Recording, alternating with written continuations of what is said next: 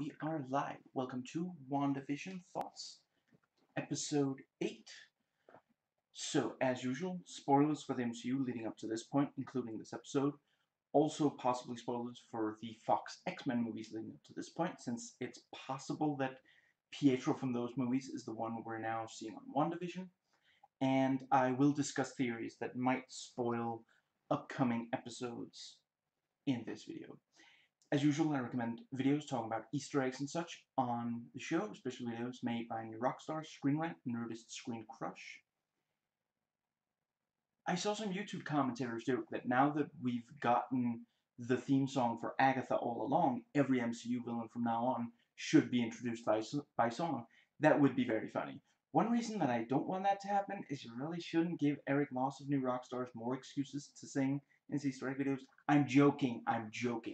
I sometimes sing in my videos. It would be really hypocritical if I criticize someone else. His singing is perfectly fine. I enjoy his videos tremendously. I would honestly kind of love if each villain from now on gets a theme song, especially if they're performed by the villain actor themselves. So the episode before this one was the first episode where Wanda woke up alone and Vision didn't wake up in their house at the start of the episode. And yeah, so I had guessed that this episode would open with her still trapped, and I did wonder if they were maybe not going to do the sitcom thing. And I did have the idea that maybe it would be like about two witches, instead of about a couple of WandaVision.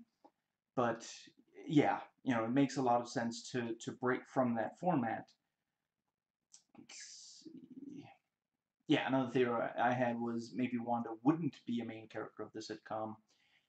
Others have pointed out, when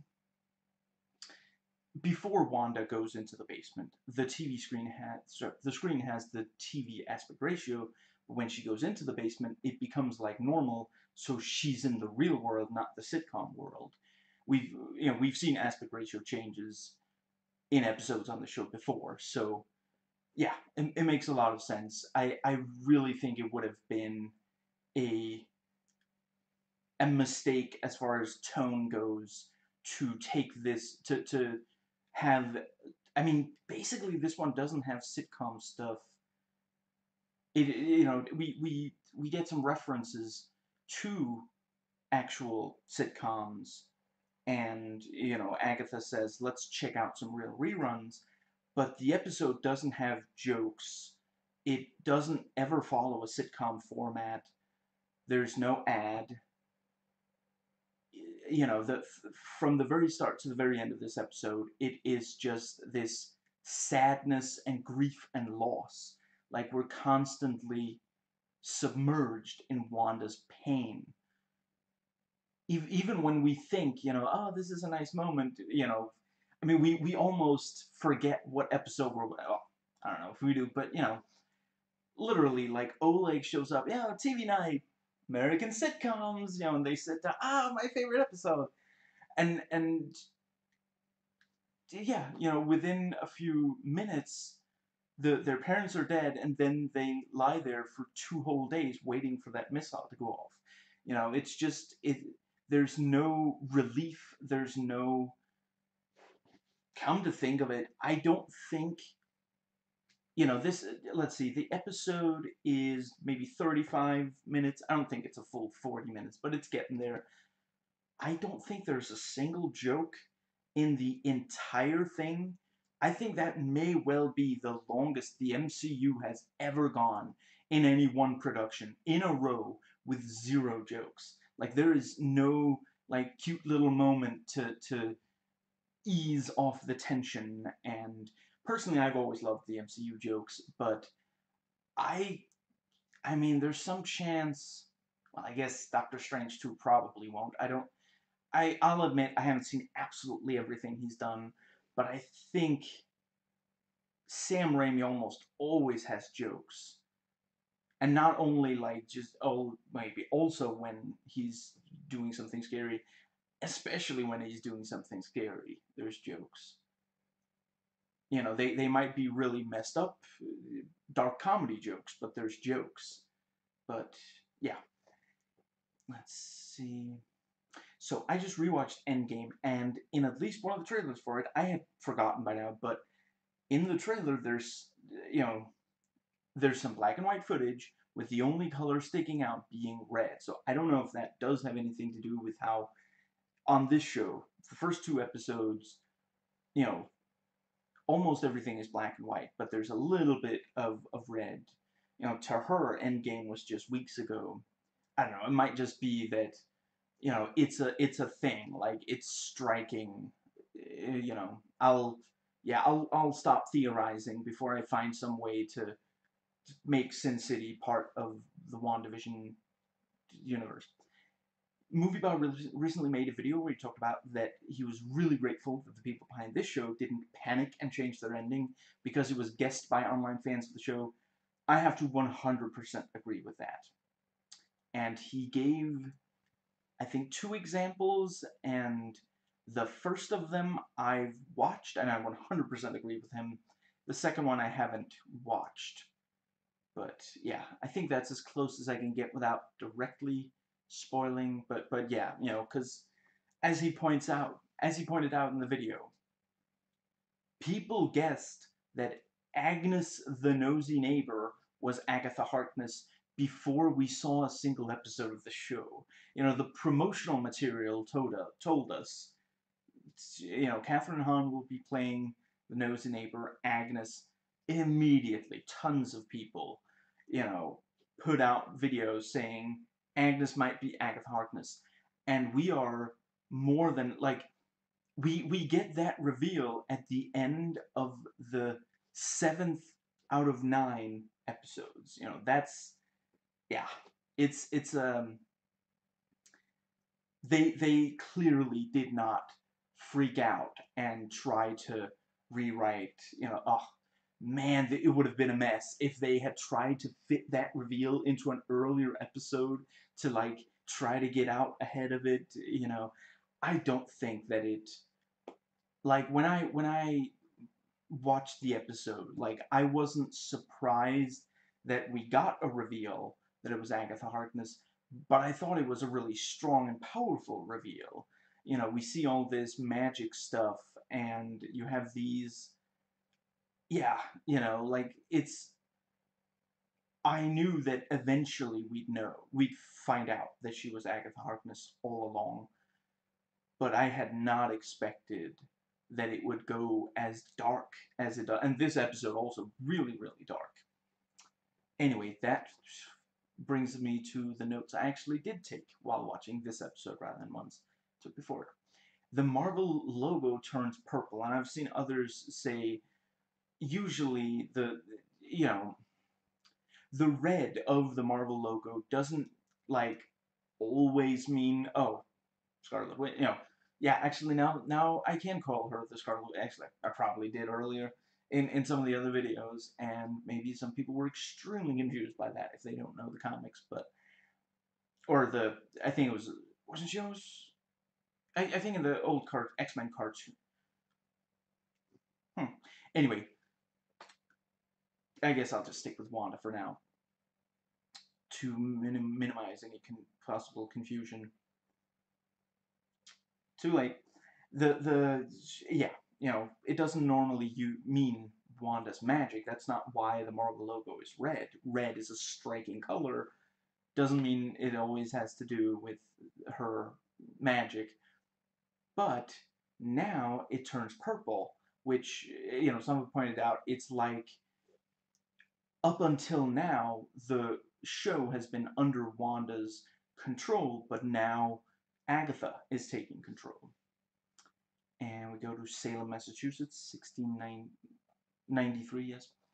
And I like the moment we see 1693, and we know there's at least one witch character on the show. Like, we're immediately thinking Salem witch trials, but it turns out to actually be the the the the other witches, the rest of the coven. And basically they say that she has been practicing the darkest of magic, and they're worried that eventually she's going to get good at it. No, that joke will never get old. And this is the first episode to start with a flashback. I guess even featuring a flash. Well, I guess actually, yeah, technically there was the throwaway joke that Pietro talked about their childhood, but other than that, we haven't seen flashbacks. I don't think. And it's also the first episode where we open on a character that isn't one of the Maximoffs. And we realize that the witch leading the accusations, the leader of the coven, is Agatha's own mother. Of course, they couldn't actually show a witch being burned in a PG-13 show, so this energy thing is a good alternative. And, they're, like, shooting blue, it looks like, essentially, like, it looks a lot like fire, and, excuse me, yeah, at first it seems like it's really painful for her, at least, but she manages to turn it purple and kills the witches. And I appreciate that it's not like, again, this is dark. Like, it's not like zap and then they fall. It's like, several seconds of excruciating pain, and then they fall over and their skin has the, like, burn kind of, like, yeah, very, very effective. Please, I can be good. No, you can't. And yeah, they can't actually show burnt flesh on the witches, but they push it as far as they can on a PG-13. Very disturbing. And we see that the brooch that Agatha has been wearing, all this time on the show, is her mother's. She took it off her charred corpse. And Agatha talks to the bunny. They have a brief conversation, even though we, the audience, can't hear the bunny speak English.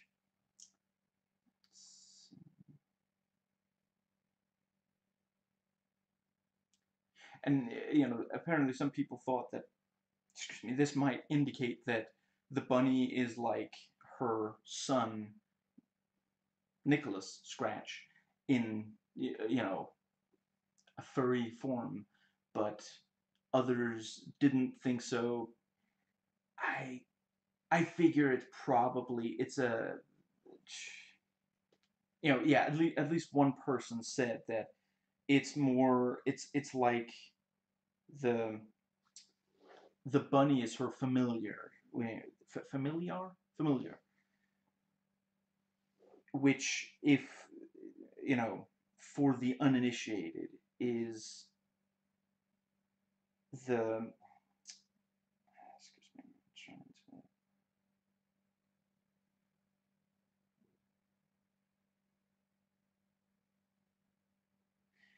let's see, the,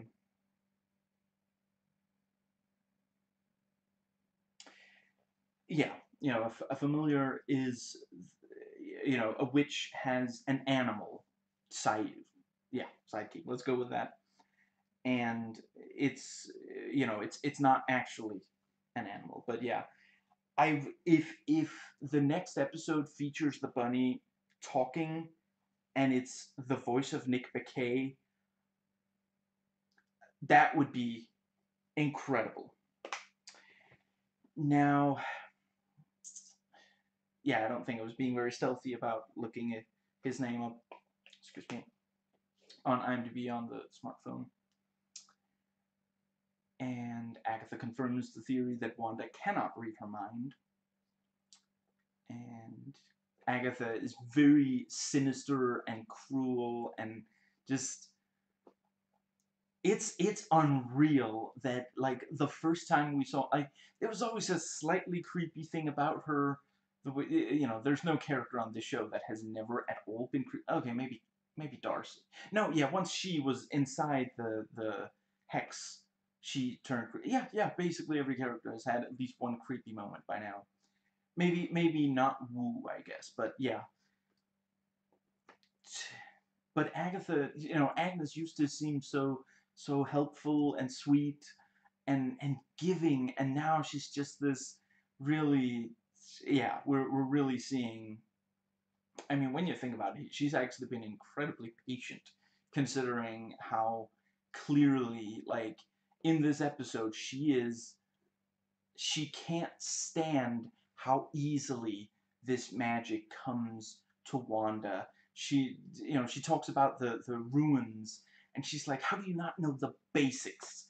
I one of the Easter egg people said that, was the name Cagliostro? I'm sorry, I don't know very much about it, but like the in real life, I think in real life, and also in the movie, was the movie called Amadeus, maybe the you know apparently in real life, the talent at piano came really easily to Mozart. That's his name. And that really bothered this other guy who had to work extremely hard. And I think his name was Cagliostro. So yeah, the one of the Easter egg people said that Agatha is basically Cagliostro to Wanda's Amadeus. Whoops, Mozart, that's the name. And yeah, that makes a lot of sense. It's the yeah.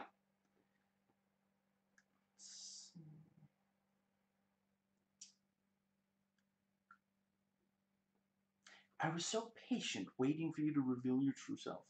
I got close with Pietro. And she points out Wanda couldn't have resurrected her real brother since he's on another continent and full of holes. And Agatha sends the cicada, bug onto Wanda, and it's like crawling on her face, and just I'm really, really glad that in real life that's CGI. They did not actually ask Elizabeth Olsen to stand still while a bug was on her face. That would, and that's something you can't get away with in a PG-13, and it's super effective. Seeing a bug crawl on someone's face while they're like, that there's like, if that thing crawls around for there long enough, it's gonna go in like her mouth, her nose, just yeah. And Agatha talks about transmutation and Wanda running illusions on the edge of town, magic on autopilot. And she turns the bug into a bird, then back into a bug, and then the bunny eats the bug. Really, like, sinister, creepy, gross, disturbing, just very, very effective. And yeah, she is determined. Agatha is determined to get the information out of Wanda, and like slams her into walls. And she takes a hair of off of Wanda's head, and someone like pointed out that's like the Latin she speaks is apparently something like "May the memories come alive" or something. And yeah, and then a door nearby changes, and when she walks through, for the rest of the episode, Wanda's past is showing via flashback. It's not Wanda doing it. It's Agatha making it happen.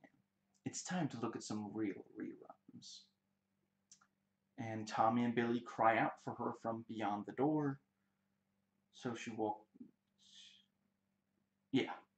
through it when Agatha, talk about opening the door. And yeah, so first thing is the Maximoff's childhood in Sokovia. And yeah, now that we are seeing what their real parents did look like, it does, evidently the male actor and female actor in TV ads are not the the Maximoff's parents. Though that theory did make sense, I felt. And yeah, Oleg, their father, brought some sitcom DVDs, and yeah, and Wanda basically becomes like her childhood self.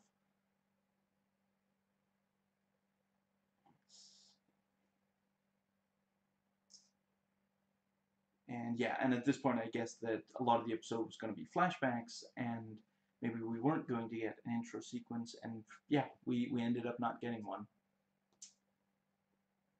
I really appreciate that. It is like, it's not that the real show WandaVision, not the show within a show WandaVision, the show we're watching on Disney Plus is not a sitcom. It just appeared as a sitcom because that was what Wanda wanted it to be, But once she was no longer in control, it's not a sitcom.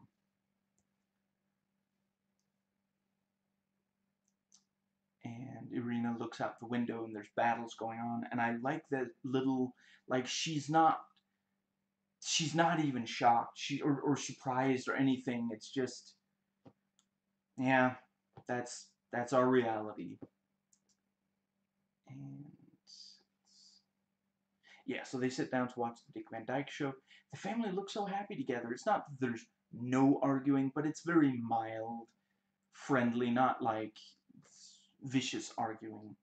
And Wanda is really enjoying the sitcom, and then there's the explosion, and yeah.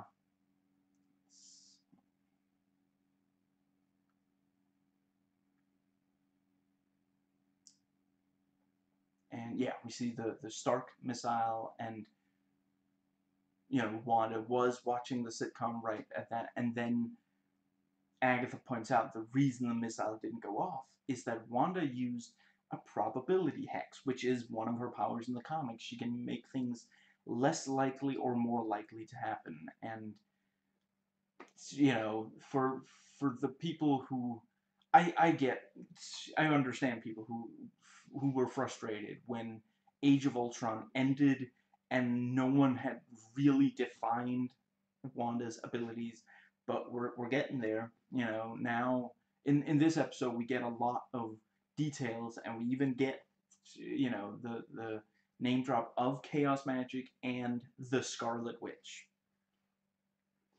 which is apparently like a title rather than which I think, let's see, in the comics, I think there's one version in the comics where it's inherited from mother to daughter. Yeah, I think it in at least one version it's just that's what she calls herself, similar to how like Ant-Man and the Wasp don't call themselves and each other that because there's just it seemed fitting. It's not that they're actually like part ant or part wasp, similar to like Spider-Man actually was bitten by a radioactive spider. But yeah, we see she had at least some powers even as a child. It was it was natural, and the power stone, sorry, mind stone made her power stronger. That's why I accidentally said power stone during the hydra experiments. There we go.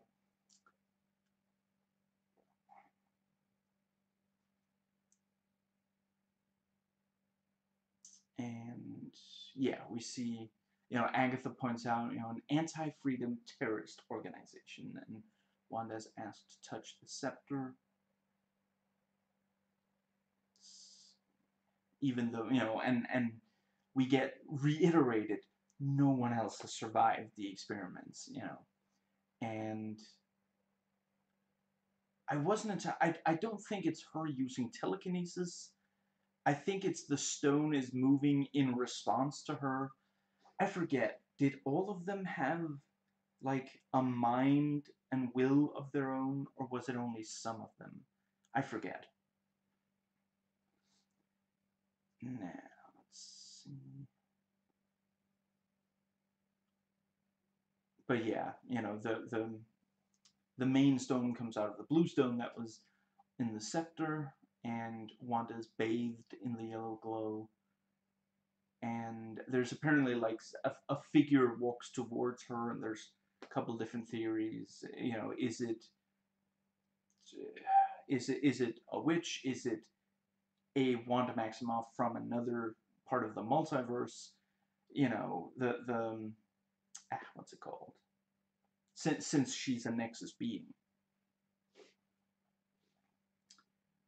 And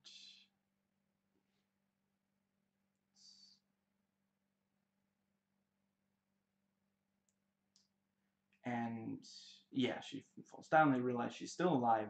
They get her to isolation, and she's watching sitcoms in isolation.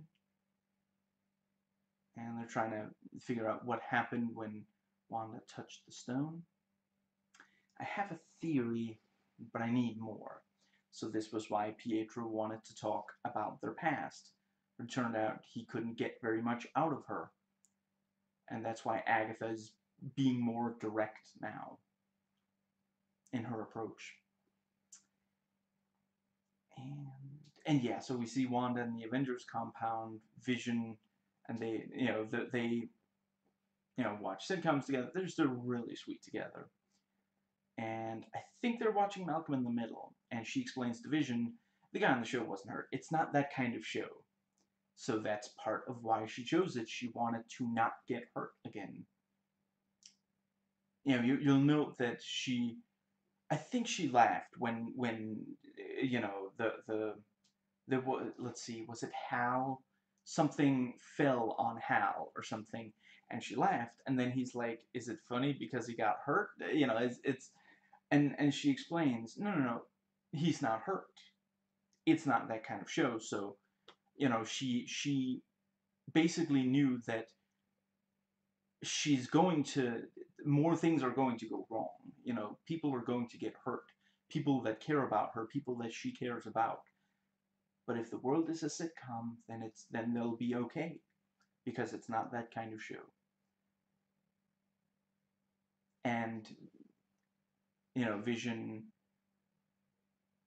offers Wanda that they talk about Pietro, but she says the only thing that could make her feel better is seeing him again, and that's, you know, the what's the word?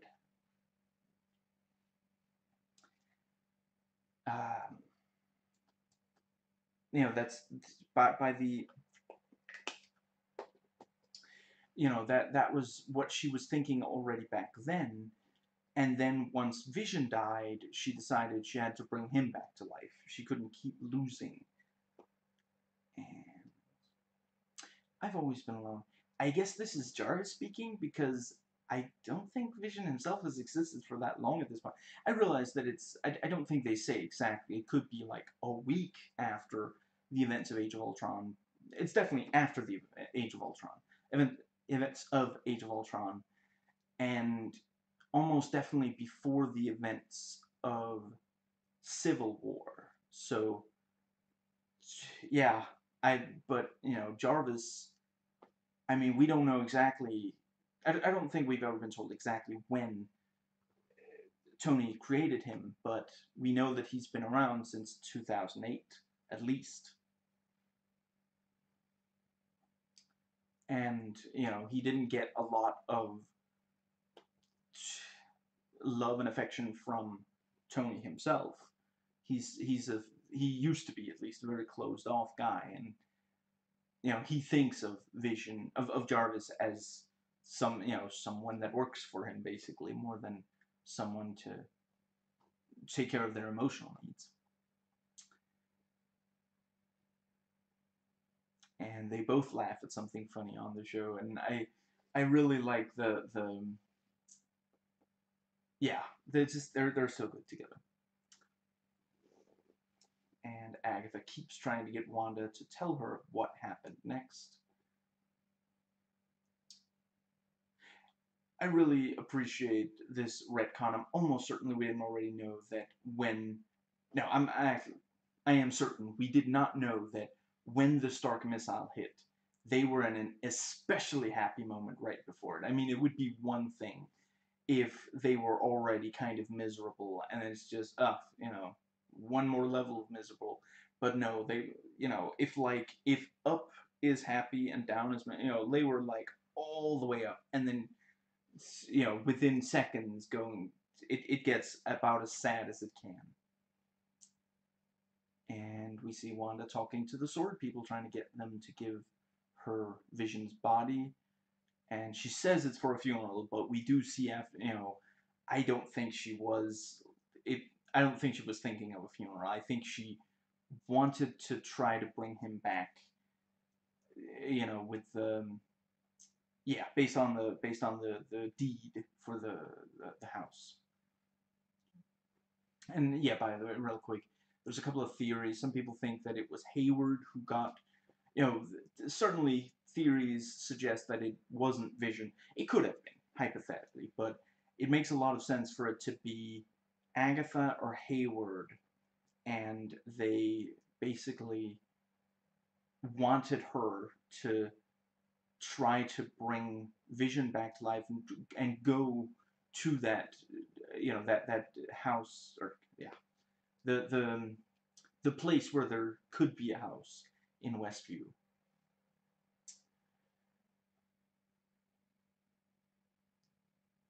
And the guy at the front desk gets a call and gives Wanda directions. And she doesn't need to be buzzed in, she just forces the doors open. And, you know, we see she's trying to convince them verbally.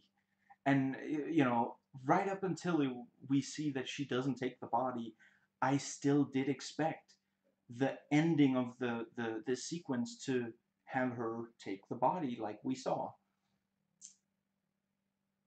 And yeah, and Hayward shows that they've taken Vision apart. At first, she doesn't even realize it's him. You know, once she can see the face, you know, she realizes. But at first, she's like, I don't understand. What am I looking at? He's not there. You know, just yeah. And yeah, she sees the head that they chopped off, and just yeah. And Hayward talks about Vision like he's just a thing, something to be used, and talks about, oh well, you know, we have to. He's a very dangerous weapon. He's extremely valuable since his body is, you know, there's all this vibranium in it, and just yeah. And Hayward asks Wanda to bring Vision back to life. So that internet theory was in fact correct. He's all that I have, but that's just it, Wanda. He isn't yours. And Hayward calls off the guard so that Wanda can examine Vision up close. And so she does, you know, destroy the glass and jump down, but she doesn't proceed to take Vision's body. So, yeah, very, very surprising. And, you know, she walks up and she puts her hand over his forehead, and she says the words, and our hearts shattered. I can't feel you. And it's just so painful, because that's, you know, she's literally been able to feel him since before he came out of the, what was it called, the healing casket, or you know, um I'm sorry, the South Korean scientist talks about it in Age of Ultron. I forget exactly what she calls it, but that was where he was built. She could feel him even back then, and now she can't. And it was the first time, just, yeah. And, you know, yeah. The really big thing with I Can't Feel You is that was the thing, you know, like the let's see, first, yeah, like I think he asks her to check it, and she says, "I just feel you," and then at the end, sorry, in Infinity War, and then at the end of Infinity War, he says, "I just feel you," and she has to kill him, and then he comes back, and Thanos kills him. Yeah, just so yeah.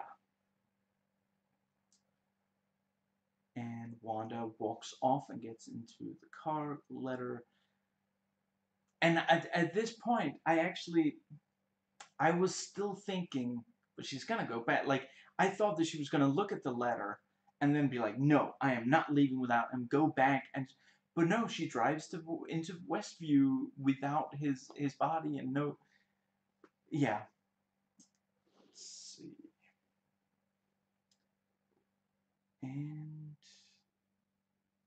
And she pulls into the driveway or drives into the pullway, something like that. She finds the yeah, goes to that place that doesn't have a house, and the letter, it indicates this was the exact one, and it was apparently from Vision, and we could grow old together, and it just yeah, and I think the letter is very meaningful, so I'm gonna go ahead and this is the entire quote. In my restless dreams, I see that town, Westview. You promised you'd take me there again someday, but you never did. Well, I'm alone there now, in our special place, waiting for you. I didn't put a lot of feeling into it because it was kind of a long quote, so I just went through it. And she walks into the place, and she starts crying. She kneels down and unleashes a lot of energy that slowly spreads out. We're seeing the origin of the hex. She builds the house that they live in the sitcom. She forms forms the force field, and then she brings back Vision seemingly out of nothing. And some have pointed to once the as she's creating him, he is yellow energy, not red energy. So she is reforming him. What was it they said? The with the energy from the Mind Stone rather than her own magic. And yeah, everything except Wanda is now black and white. Vision is in front of her. She takes a few steps now. She's in black and white as well. Her clothes are period appropriate, and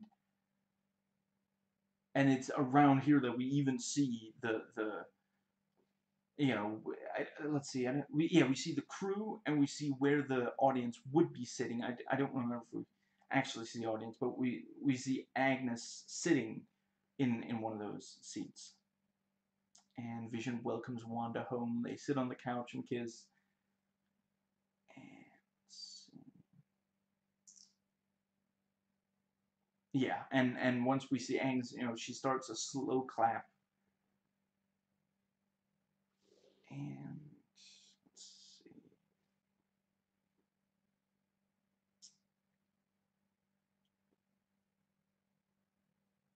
Right, yeah, and then Wanda again hears the cries of the children, so she runs out of the house, and Agnes is like almost hanging them, really, really messed up.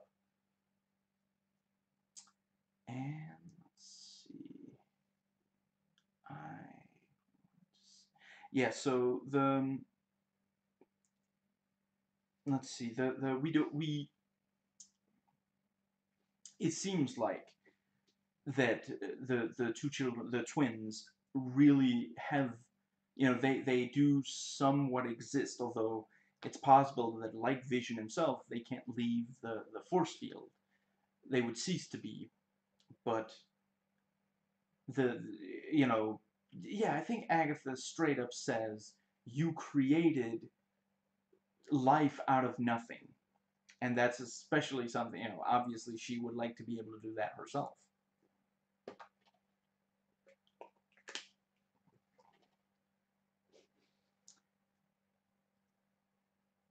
Look at Agatha rocking that witch wardrobe. And yeah, and Agatha talks about how powerful and dangerous Wanda is.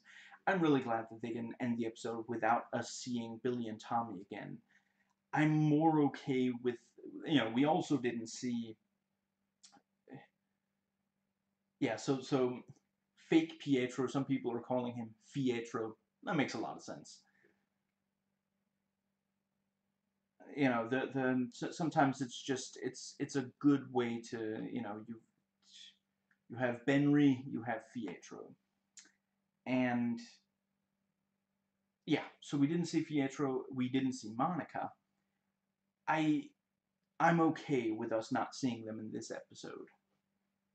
It was very much specifically about Wanda, Agatha, and how Agatha feels about the twins. That to her, they really do just represent. She just wants to be as powerful as Wanda. This is chaos magic, Wanda, and that makes you the Scarlet Witch. First time she's been referred to as her comic book alter ego. First time it has been referred to as chaos magic, which is what it's called in the comics. I really appreciate that. I'm actually kind of glad that she hasn't been referred to as Scarlet Witch before now, because this is a really perfect, like, straight up, we have another witch saying, "You are the Scarlet Witch." This is we've never had. I don't think we've ever had witches before the show in the MCU. So other than potentially Wanda herself, and in that case, it's not something that like really defines her. It's maybe a suppressed part of her. Let's see. We've really more considered her a mutant or a potential mutant. Enhanced I think is what she's referred to in Age of Ultron. And yeah, first episode to not have any intro sequence, to not feature any sword people except for the flashback and the post-credits scene. And yes, I do count the first episode, the person watching, I think it was Dr. Lewis, and the second episode, the beekeeper, as sword people. And yeah, basically the entire episode is this series of flashbacks. Let's see, we have childhood, we have Hydra experiments, we have Avengers Compound, and then we have when she goes, post Endgame, when she tries to, yeah. And yeah, only here at the very end, we very briefly see a little bit of present day stuff and the opening of the episode. We before they go into the flashbacks, before we go into the Wanda flashbacks, there's this brief bit of present day stuff as well, and we don't. Let's see. Let's see. I think I think it's interesting that Agatha decided to lure Wanda out of the house instead of keeping her in the basement. She could have done that if she wanted to. She chose to go outside and then have the kids cry out for her. That was how she lured her into the first memory. So she could have just done that, lure her back into the room of the basement where she. Well, I guess in the flashbacks she also doesn't have magic. So they're probably. It just looked like they left, but in reality, or maybe it's the entire basement that's completely closed off. But yeah, she didn't lure her back in, and she doesn't seem scared when Wanda does charge up her magic. That's not some. Usually people get kind of nervous when Wanda starts making one of those red. I think I'm going to keep calling them wiggly woos because that's too funny to not use. When Wanda produces a red wiggly woo or two, people freak out, understandably. So the fact that Agatha, she's not even like, oh, okay, crap, Billy and Tommy, go back to mommy. I wasn't doing anything creepy and scary and dangerous. Never mind me, I'll just be off. No, she's like she's not even remotely put off by it. So I have to wonder if she has some sort of like if when Wanda starts using her power against Agatha, if there's some kind if she's hiding something that can what's it called, absorb the energy. She did, like in 1693. If Wanda attacks her directly, maybe she can turn the Chaos Man. Well, no, wait, no. She says it's special Chaos Man. I guess maybe not, but I do think she has a plan.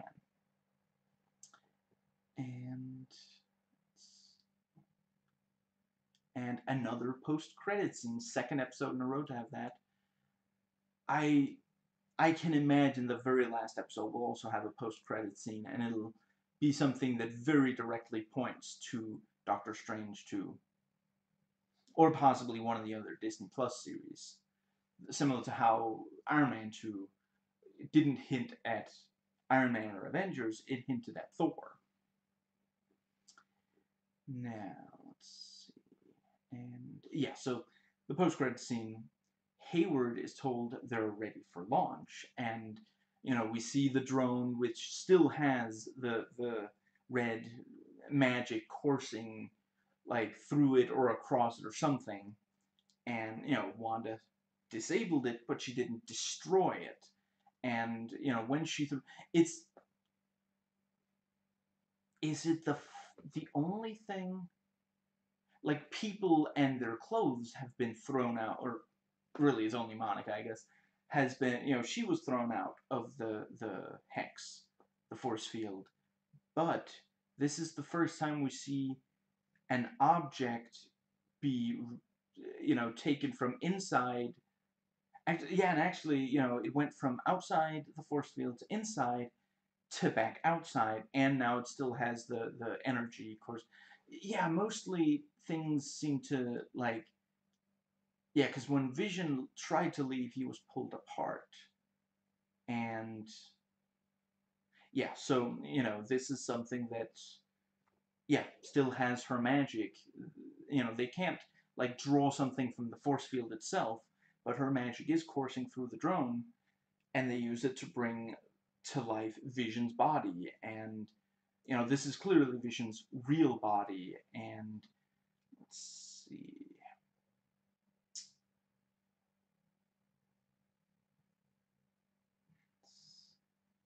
Yeah, and he's got this kind of white, you know, yeah, form, and that was apparently, like, in the what's it called? In the comics, there was a bit where he was white, and, like, apparently he didn't have his personality matrix during that. And yeah, I mean, yeah, it looks like the final episode might have some Vision on Vision combat. And the Easter egg, several of the Easter egg people have posited that when Paul Bettany said that he there was an actor he'd been really looking forward to working with, and he'd never got to play opposite this actor. Maybe he was being cheeky and referring to himself, if there's going to be a fight scene where he fights himself. So that's, yeah. And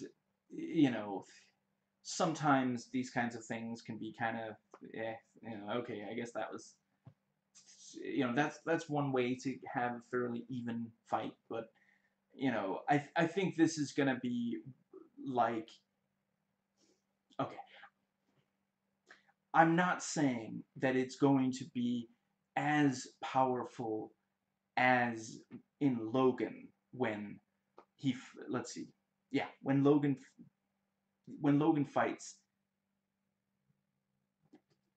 X-26, crap, I don't remember, X-25. I think it was X-25. At the end of that movie, I'm not sure if it's going to be at. Well, I guess it's possible, since we do care very deeply about Vision.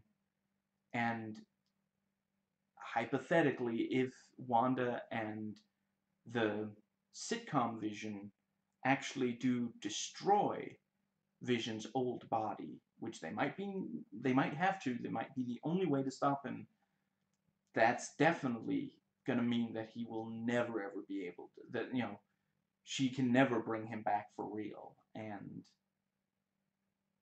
I could imagine it'll have, like, this really teary goodbye as she removes the force field entirely, even though it means that as she's doing that, her children and sitcom Vision will just cease to be. And just, yeah. Anyway, real quick on the post-credit scene. Let's see. Yeah, he's been brought back to life, and, like, looks at his hand. It's such a great, like, it's really old. A creature comes to life, and looks at it, but it works. It works. There's a reason that we've seen it a million times. It's legitimately like, because we have no idea, but there's a good chance that Vision is now going to be controlled by Sword, you know. And I think one of the Easter egg people said that, like, I have to admit, I didn't look closely enough at his forehead, but one of them said it looks like there's now like an arc reactor there where the Mind Stone used to be, and I could imagine that makes sense. And yeah, it's going to be really difficult to wait an entire week before I see what happens next, and it's also going to be like, I'm excited to see how it ends, but I'm also like, I'm really going to miss the show when it's, don't get me wrong, I am extremely hyped for Falcon and the Winter Soldier, but I'm not sure that one's going to be that much of a mystery. It seems like it's going to be fairly, action heavy and some like thriller kind of intrigue and such, but not, you know, certainly not as mysterious as this overall. So I guess the way that they made it seem like Wanda had stolen Vision's body was some sort of surveillance video manipulation. I could see that. I mean, they had most of what they needed. They had, or did we not see her? Come to think of it, I'm not certain we saw the body being removed. We saw her smash the glass, jump down, and then I think she took out the cameras, and then Hayward just said to people, this is what it looked like when she stole his body, and that's maybe also why, like I think it was the episode before this one, Hayward said, make sure the team have everything they need. We're, ready for launch. And the person he said it to was like, I'll carry out your order, but I really don't like this. And maybe maybe she was upset that Hayward has been lying to, you know, about what happened to Vision's body. So Hayward appears to only have been interested in the Westview anomaly because maybe Wanda could be of help in bringing Vision back to life. He realized that, she couldn't do it before creating the Westview anomaly, but the Westview anomaly was way bigger use of her power than ever before. Let's see, and and Agatha, let's see. Yeah, and we didn't even know that her powers could transform objects, and yeah. So it is now confirmed that the Vision we see on the show, on the sitcom WandaVision, is not actually the real Vision, and that's why he couldn't survive outside of the force field. Wanda literally can't keep him alive, keep him together outside of the force field. And yeah, again, I can't help but wonder if Vision isn't real, there's a certain chance that Billy and Tommy aren't either. I mean, unless it was someone other than Vision who fathered them, we are definitely headed for more trauma for Wanda by the end of this miniseries. And there's a decent chance that Sword can control Vision now. He was originally built to be a weapon. The fact that he was good back then may have been in part due to the Mind Stone, which is not on his head anymore, and Ultron did build him to be a weapon. And, when he's treated like a weapon, he is extremely effective. So, let's see. And I guess Tony and Bruce were also kind of trying to make, they certainly wanted someone powerful that would be on their side. And, yeah. Let's see. And I like excuse me, Hayward literally says, We've taken him apart and put him back a million times. We've tried everything, but maybe what is necessary to bring him back is was something right from the source or something like that.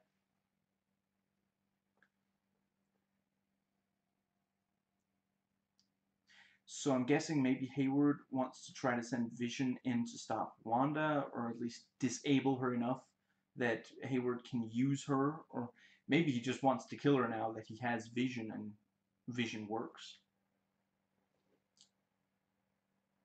And I'm pretty sure I heard at least one internet theory that it was important that Wanda's magic was still all over the drone that she brought out of the force field, and the theory may have even posited that, maybe her magic could be used for something, so, yeah.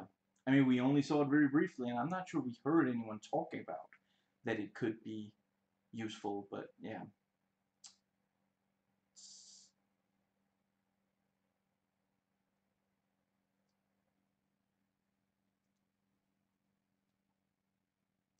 Yeah, so the end of the episode with the twins being threatened by Agatha, she must still want something from Wanda, but it did look like she got the questions answered that she had at the start of the episode.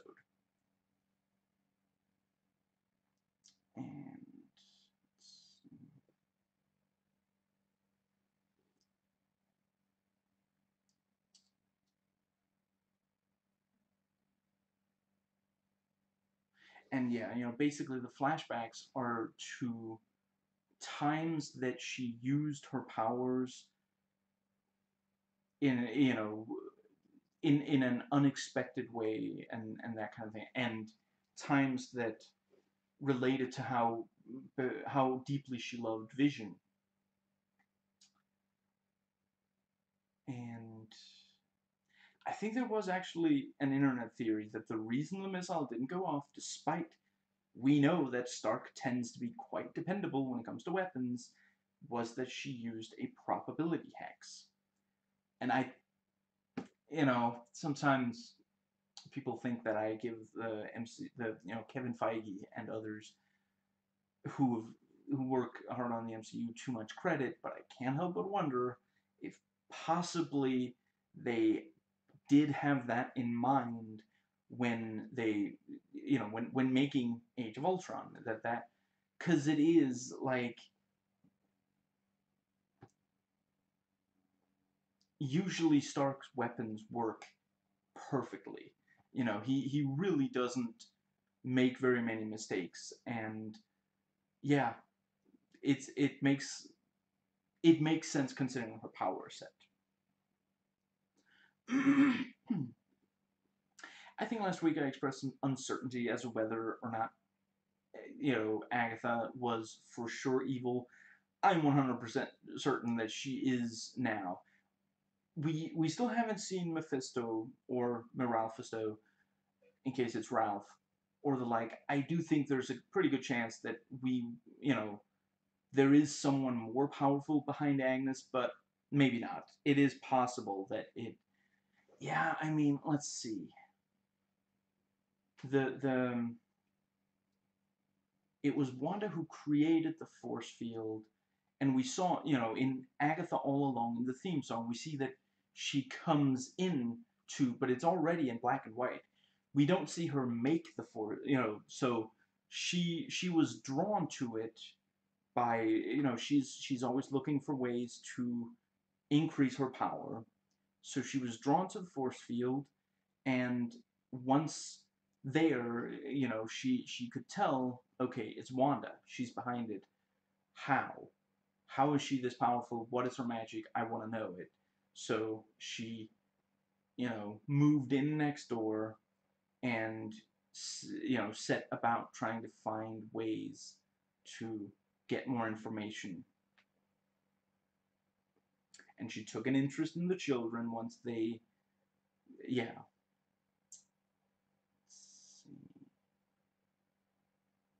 And yeah, the what's it called? It is basically confirmed now. Agatha was pretending to fit in with the sitcom.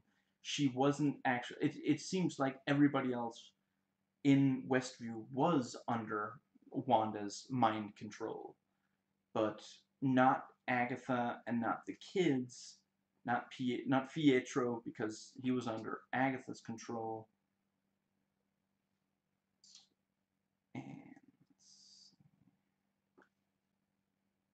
And yeah, so the episode title was Previously On, and the description was Wanda, what does that say? Embarks on a troubling journey revisiting her past for insight into her present and future.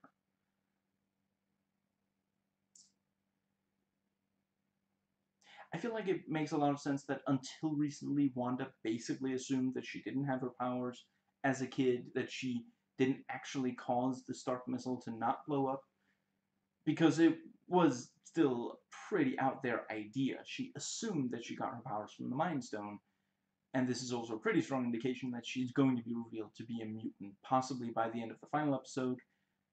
And, the Mind Stone further unlocked her powers, increased her powers, but she already did have at least some of her powers. And, yeah, it's we don't know for sure exactly how the mutants are going to come out of this, but we have a lot of ideas. There are a lot of theories, and several of them, if the Mind Stone can give powers, then presumably other Infinity Stones can as well.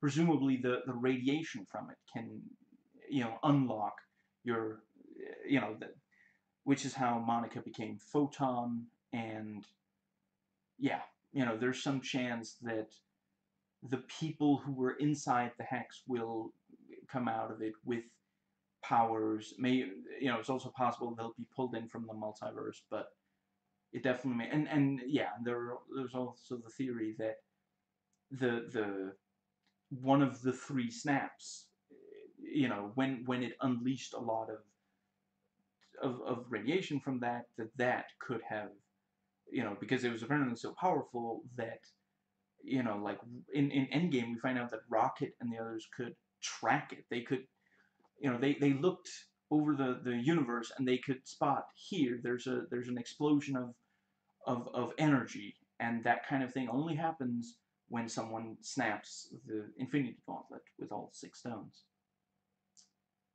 So this wasn't quite a clip show. That is the thing for sitcoms and TV shows in general. I have seen a lot of flashback-heavy episodes of TV shows. I'm not sure very many of those shows were sitcoms, so, we maybe are going away from sitcoms. Certainly the tone of this was not very sitcom, more like a sci-fi thriller. Now that Agatha is in control of the show,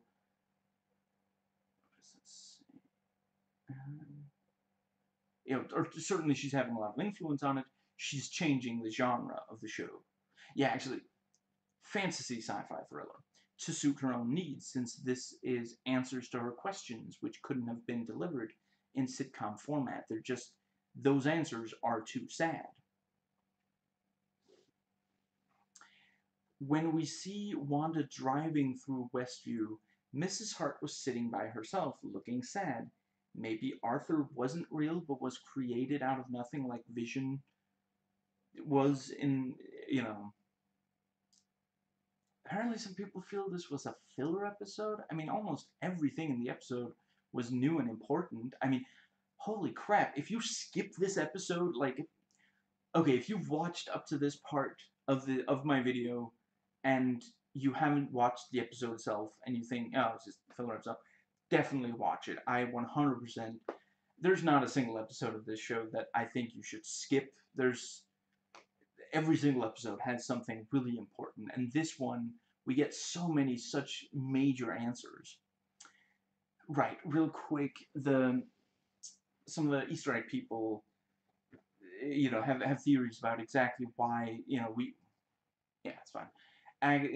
It was, Agatha all along, we see her do several things. We see her send Pietro, which she says in this episode, it wasn't me, it was my eyes and ears. She used him to ask questions. She figured that Wanda would accept questions like that from her twin. Let's see. And she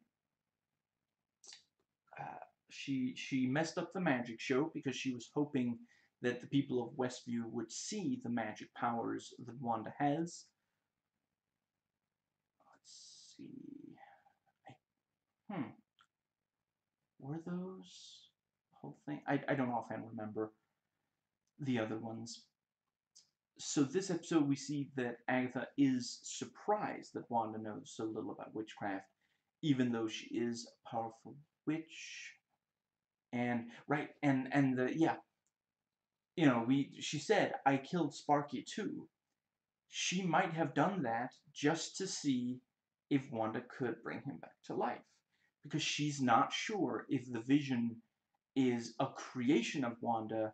In this episode, she gets that answer, but she might have actually, if Sword in general just spread the rumor that they don't have Vision's body anymore, then Agatha, she goes into Westview just to see about all this power that she might be able to use, and then she sees Vision, and she's like,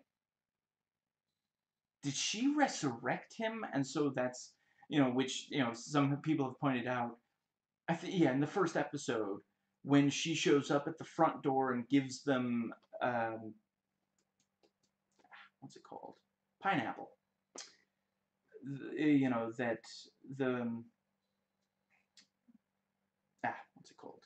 Yeah, when she does that, Vision is right there, and she's like, "So this is the husband," and she does this weird sort of thing that in the second episode we see Wanda do that right in front of Vision, and she's doing that to scan him to see if she. That's when she finds the big red gum.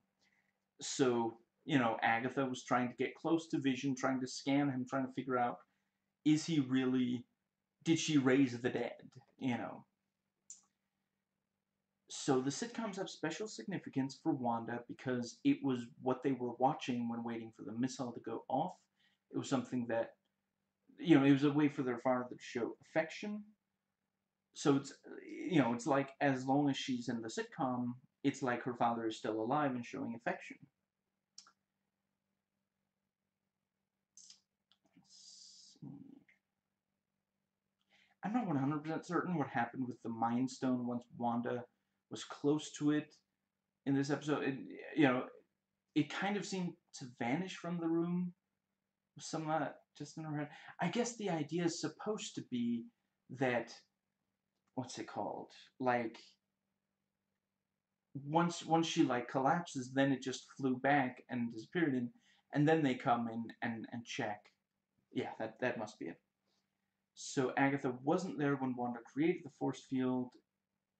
Let's see. Yeah, presumably she could sense it, was determined to learn more. No ads this entire episode. Now that we know that the Vision we've been seeing was created out of nothing by Wanda's magic, I hope that it doesn't mean that all the times we saw him trying to figure out what was going on are just misdirects. Honestly, I don't think so. She created Vision to be similar to what he was like, based on her memories, and that Vision would want to know, his past and such, and that's we do know that we know now that's literally why he doesn't remember anything from before Westview. That's exactly what he said. She didn't say that. She, you know, she did not have that problem, but he did. So, she it seems like she created him without his memories of his past experiences, and he's just basically, trying to fit in, in the first episode, trying to make sure he does a good job at work. In the second episode, trying to make sure it's a safe neighborhood. And gradually he comes closer to uncovering the truth, and he's really just going where the answers lead him. He's not like trying to find something where there isn't something. He's following the clues. Yeah, for sure, based on the other episodes, despite Vision having been created out of nothing by Wanda, he does have a mind of his own. He does things that she wouldn't want him to. Which also, the kids do things that she wouldn't want them to. I can't imagine. I think I have actually heard that, some people. Yeah, I think it was the never mind. I don't remember what it's called, but the one of the Easter egg people said that apparently, I'm not following all the. I mainly get my information from the Easter egg videos. I haven't been following. You know, there's yeah. I don't know. Twitter, Reddit. There's probably various places where people are discussing the episodes. But apparently, some people didn't like that this episode was not sitcom, at all. I can understand that. I think that I mean, this is another of my favorite episodes. I love all 8 episodes we've gotten so far. I I think that it's best that they go where the material naturally takes them. It would have been really awkward if they tried to fit in sitcom jokes in this episode or a sitcom tone in this episode. And and it is also, I understand people who felt that all 9 episodes should have been sitcom, but basically what we what we saw in the sitcom episodes, so excuse me, episodes 1 through 3 and episodes 5 through 7, we're seeing Wanda trying to cope with all the grief and loss she's experienced in her life. And the in this episode, she's not able to do that at all. She can't. The I mean, yeah, literally, Agatha forces her to confront all these painful memories that she has. So it I think it's the exact right way to do this episode, but I completely understand. Like, don't get me wrong. There's stuff where I am like, I get that they wanted to take the franchise in that direction, but they should have stayed with what they, you know, 100%. I understand it, but yeah, basically, it's kind of like in those other episodes, and that's interesting because episode 4 was also a break.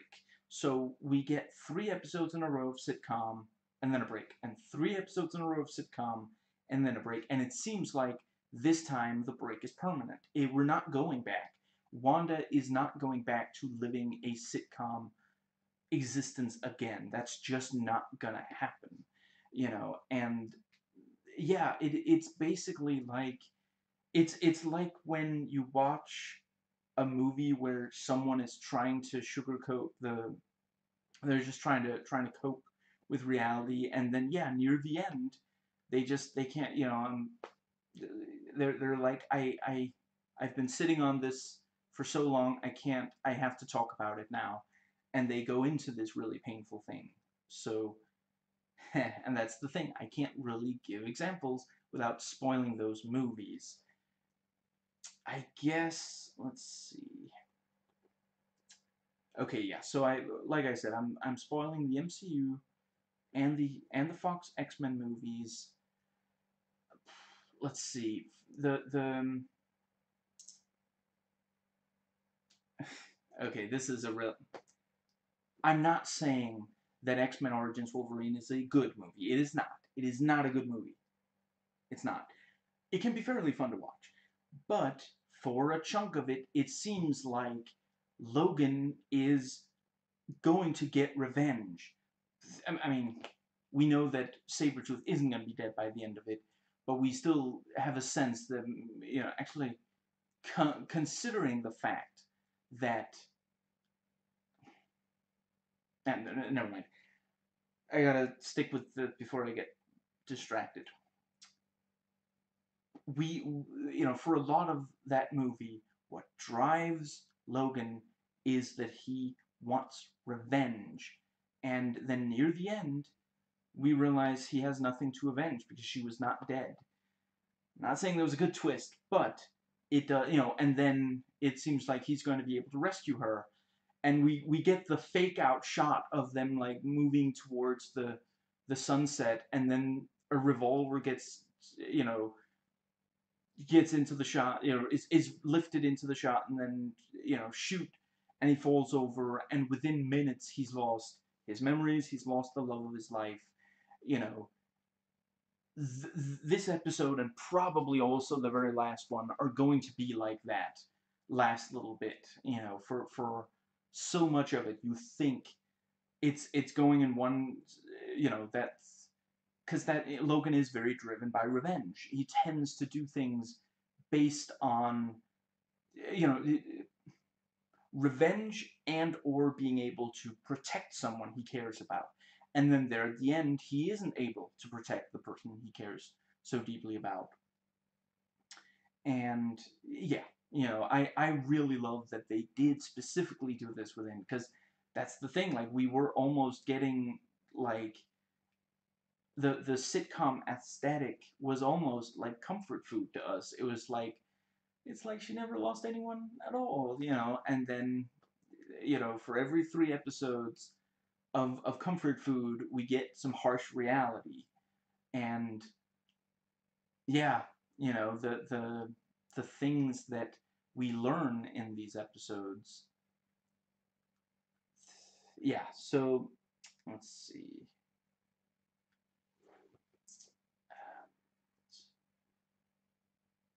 Yeah, you know, basically, like, for a while, Wanda was pretending that everything was fine, and now she's in a place where she can't pretend anymore. There's nothing she can do that, yeah.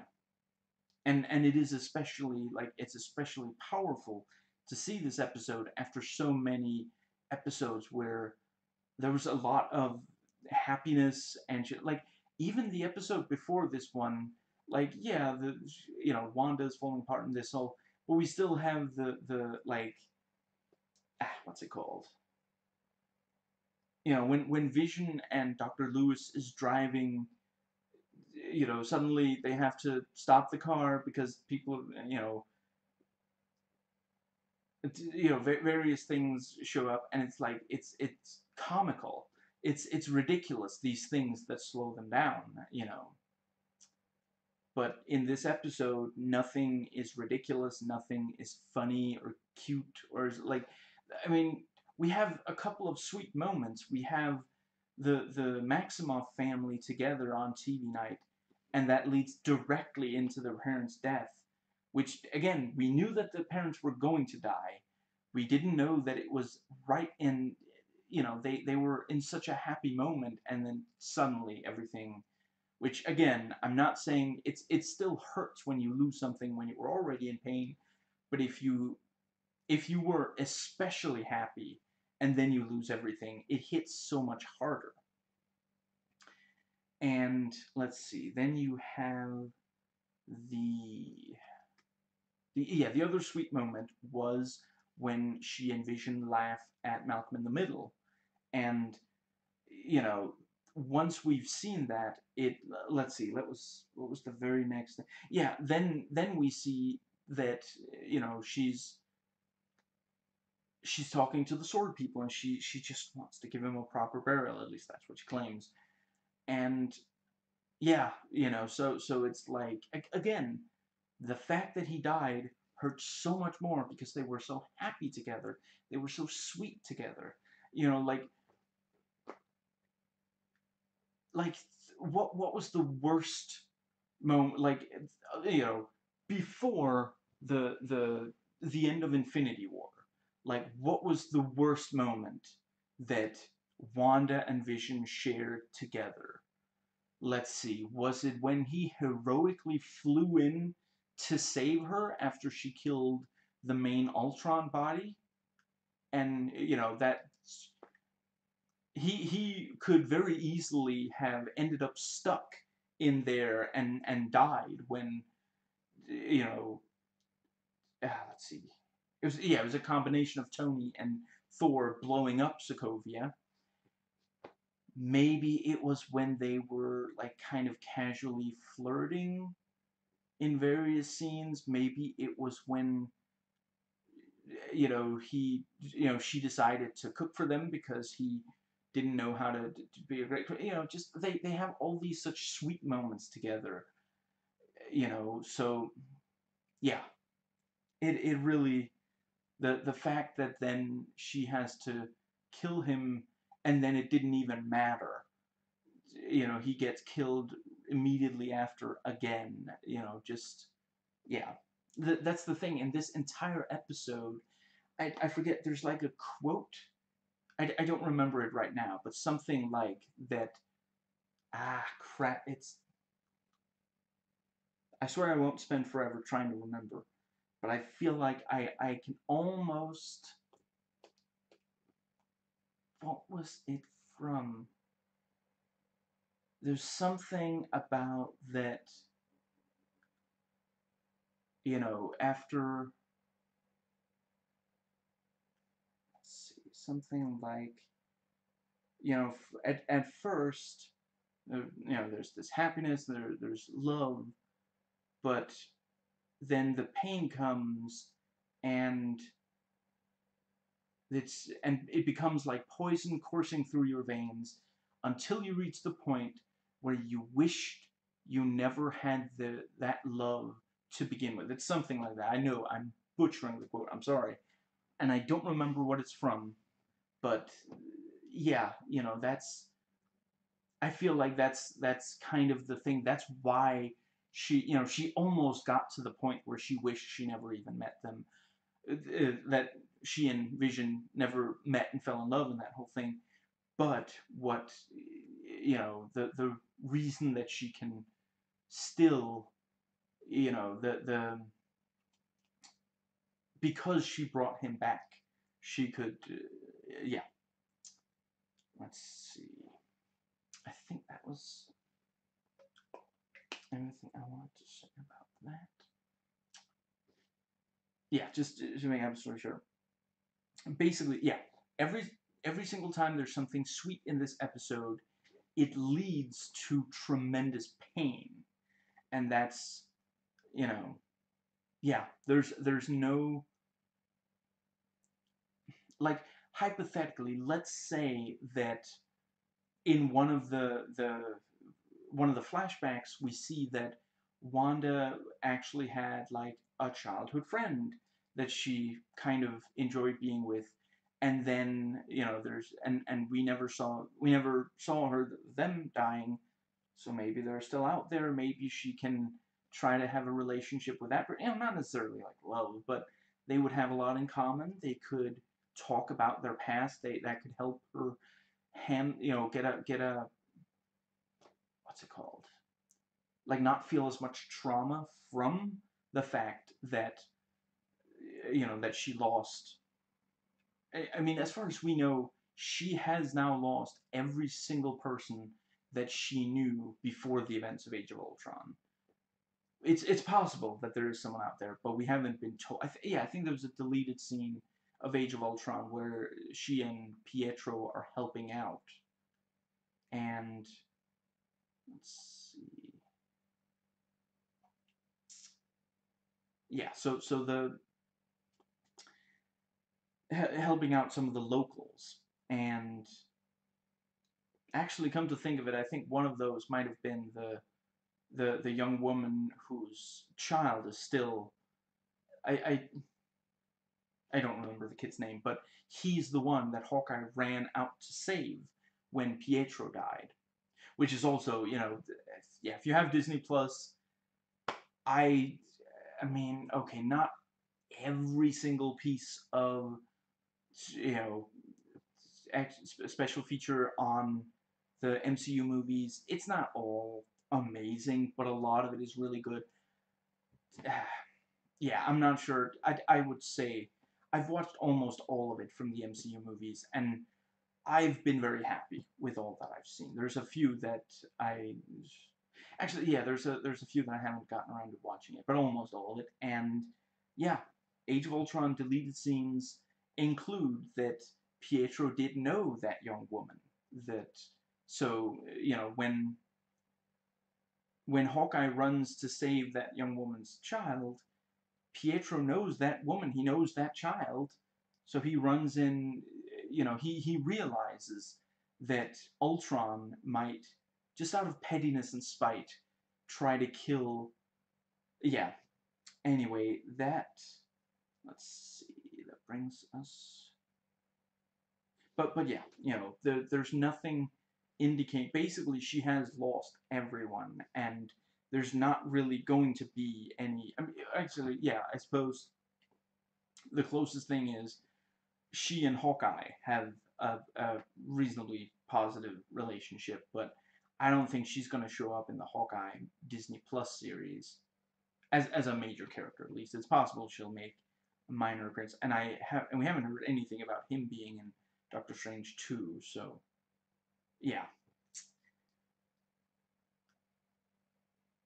So this episode pretty much does confirm the theory some people had that Agatha was not under Wanda's spell. She was intentionally playing along with the sitcom reality rules. And I also don't think there's much uncertainty left on whether or not Wanda herself knew what was going on. Based on this episode, she appears to have known from right away what was going on and just playing along, basically letting herself enjoy a break from the pain of reality. She might have been surprised by some things, but overall, it was under her control. Occasionally, something that happened required her to snap back out of it, as at the end of episodes 1 and 2.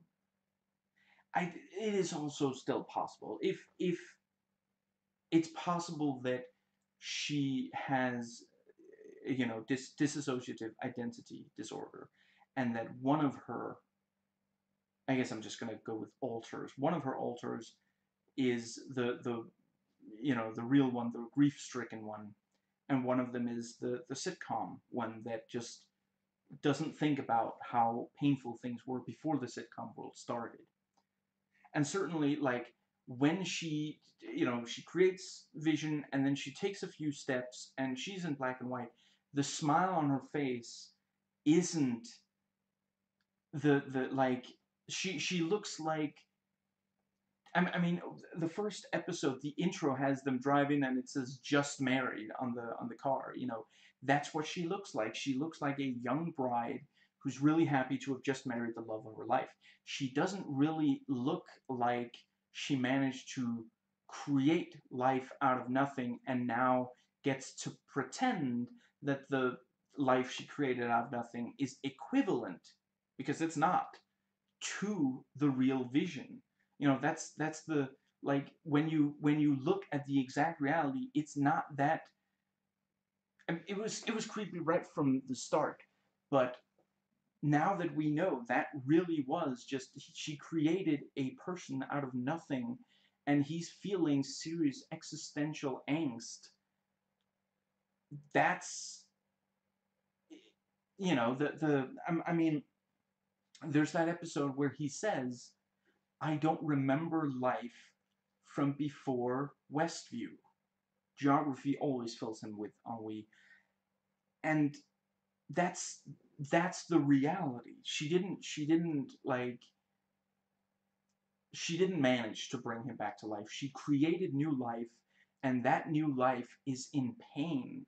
And like, that's the, now when you think back to all the scenes of Vision, like, asking questions and being confused by things and trying to piece together what it's yeah, he doesn't remember anything. He knows that he loves her, and he's not he understands that she badly wants for them to be happy together again, but he can't push away that he genuinely does. Yeah, again, when he confronts her, he says, "You can't keep doing this to all these people." It's not this is not just the two of us are playing pretend. You have hypnotized an entire town.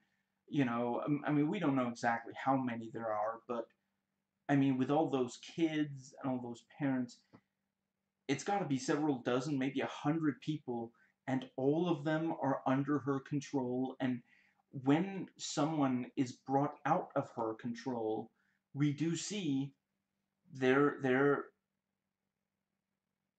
yeah, they're terrified. They're horrified at what is going on. Which actually reminds me, good thing I didn't stop recording yet. Those were the last two things that Agatha did when we see it was Agatha all along. That sequence, she does some magic to her, but when he's cut through the wall, and she was only pretending when Vision thinks he wakes her up, and she's like, "Are you here to save us?" Both of those were to drive Vision to investigate, to be sure that there's something mysterious and dangerous going on. When Herb says Geraldine doesn't have a home here, and she came here because we're all something, and then that tells Vision that there's something, that makes him even more determined, but even that doesn't appear to be quite enough, so Agatha intentionally drives to the edge of town and then stops the car so that when, just waiting, just because when Vision flies up and then flies back down, he goes up to her and he's confused that she's, having trouble. He seems to wake her up, and then she says, you must be, are you here to save us? And then, right after that, she drives away, and he goes out through the force field. That was Agatha. Maybe she wanted Vision. Maybe she knew that Vision would be destroyed, or suspected as much, and sent him out there so that he wouldn't keep being a problem for her. Maybe she wasn't sure exactly what would happen, and she wanted to test. Yeah, hypothetically, if she does not know whether it's whether that's Vision's body, brought back to life, or if it is Wanda having created life out of nothing, she, if he leaves the force field, if he can leave the force field and he's okay, that must mean she brought back the body. And let's see, and that also led to Wanda expanding the force field, and that might also have been something that Agatha wanted to happen. Let's see. But yeah, clearly she was trying to find out more about Wanda's magic and her control over the sitcom. And we still don't know, in the comics, the reason Sparky dies is, basically Sparky eats this plant flower thing that like makes you see something, and let's see, was it that it ate too much and that killed it? I don't remember exactly, but I think there's a chance that it's gonna turn out to be something like that. But it might also be to see if Wanda could bring Sparky back to life. And let's see. Yeah, I mean, she wanted for the kids to go through some things so that the kids would develop their powers. That's why she sent Pietro. He was much better at getting the kids to, encouraging the kids to be, yeah, he gets them to misbehave and do what they feel like, and which, if that Simpsons episode is anything to go by, do what you feel like is not the best idea. But yeah, so the what's it called?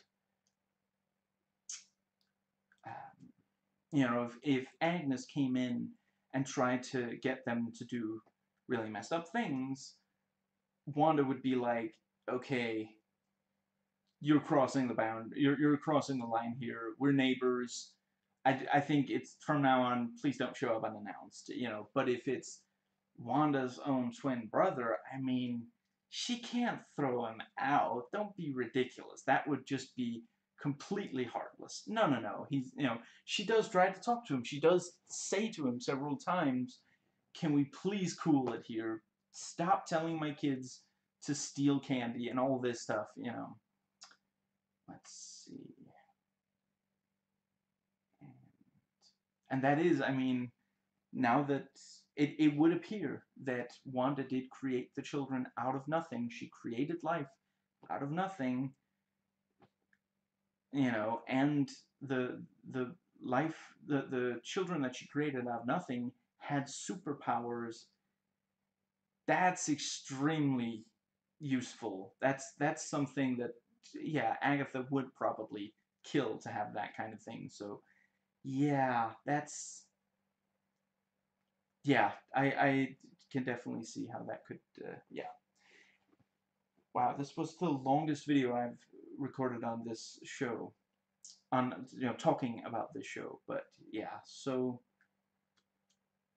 really, really psyched, really excited to see what the ending will be, and boy, am I gonna miss this show. But there's more Disney Plus MCU, yeah, more Disney Plus Marvel Studios shows, I guess they're called, right? Because MCU is only for the movies, because the C is cinematic.